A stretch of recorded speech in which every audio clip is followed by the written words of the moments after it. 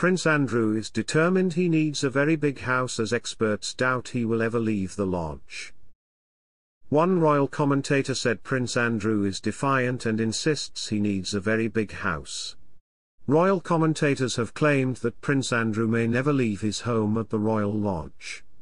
Welcome to Royal Expert. If you're new here, please don't forget to subscribe and click the notifications bell, so you don't miss any news about the British royal family.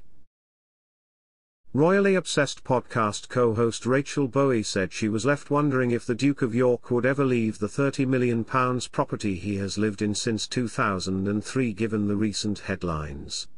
The Royal Lodge is said to have been a bone of contention between the 63-year-old prince and his older brother, as King Charles wants him and his ex-wife Sarah Ferguson to vacate the property as part of plans for a slim monarchy. However, the discussions reportedly subsided last month as the Duchess of York underwent an 8-hour mastectomy and reconstructive surgery after being diagnosed with breast cancer during a routine mammogram.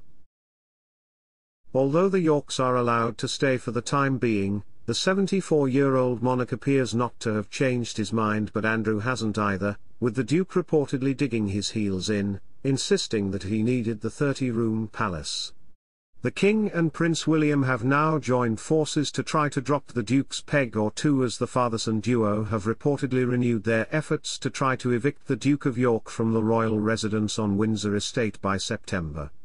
However, Ms. Bowie, Senior Director of Special Projects and the family who owns PureWow.com, told the Royally Obsessed podcast that she doubts this will pay off.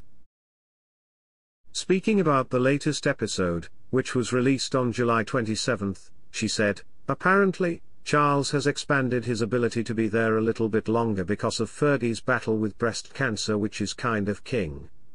But I'm just like, is Andrew going to leave one day? He seems to keep insisting he needs a very big house." Likewise, royal biographer Andrew Looney, who is currently writing a book on the prince, also doubts the Royal Lodge will ever see his back. Quoting Entertainment Daily, Mr. Looney said, "Andrew is digging his heels in. It's part of a broader game of power and status with Charles. The optics don't look good, but that won't worry Andrew. I never see him leave."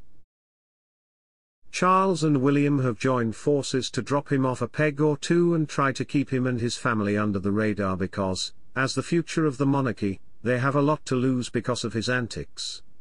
Andrew has lived at the Royal Lodge for 2 decades, signing a 75-year lease in 2003.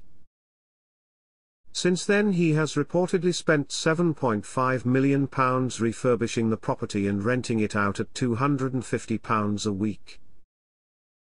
It has been suggested that he could move to Frogmore Cottage, the former home of the Sussexes, also on the Windsor estate. Thanks for watching till the end.